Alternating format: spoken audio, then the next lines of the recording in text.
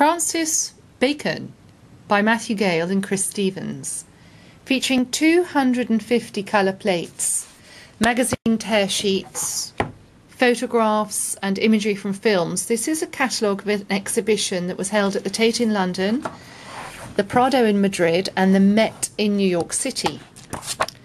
Francis Bacon, born 1909 and died in 1992, is now widely regarded as Britain's greatest modern painter, drawing on low art sources, including photographs from magazines, torn out from magazines, coupled with a keen awareness of the rich historical tradition of painting stretching back to the Renaissance.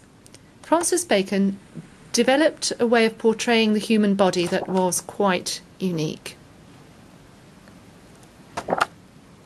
By 1946, the art critic Kenneth Clarke felt able to simply state, Francis Bacon has genius. Here in our book are the twisted portraits of Pope Innocent X, Isabele Rawsthorne, studies at the base of the crucifixion, studies for nudes, a dog, Velázquez. There's the Pope Innocent X. A triptych from August 1972 and the portrait of George Dyer, and many figure studies like this one.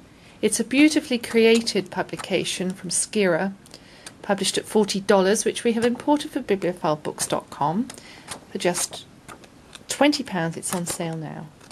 Francis Bacon.